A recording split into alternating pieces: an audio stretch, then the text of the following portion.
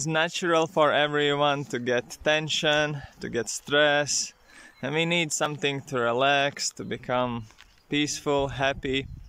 And what we do when we have stress and tension, we do something that makes us feel relaxed, makes us feel happy.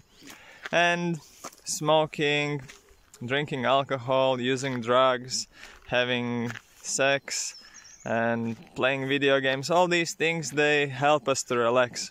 But besides these things, there are also other activities that can create the same effect, like going outside for a walk in a fresh air, going for a run, going to gym, doing some yoga. You sit without moving, you go to cold bath, you go to a swim in a cold water, or just in general even warm water. All these things also will relax us.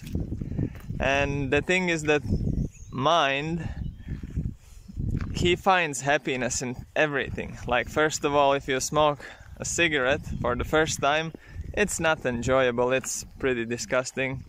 But then you find some pleasure there, so you continue doing it, and you start to find that this is giving you some relaxation. So similarly, all other healthy activities also give us relaxation, but we just need to endeavor. In the beginning, it might be not feeling much attraction there, but if you start doing things just like smoking cigarette, if you do it once, twice, third time, fourth time, then you find more pleasure in these things.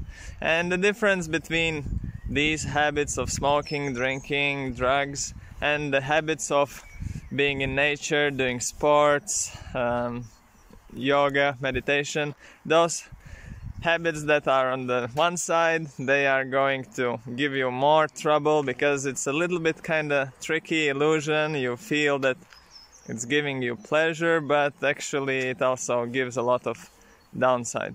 Whereas the healthy habits of being in fresh air, doing sports and other things, they will give you only more and more benefits. So it is our duty to try, endeavor, and do more healthy things and develop such habits that will give us way more happiness in the long term and way more benefits.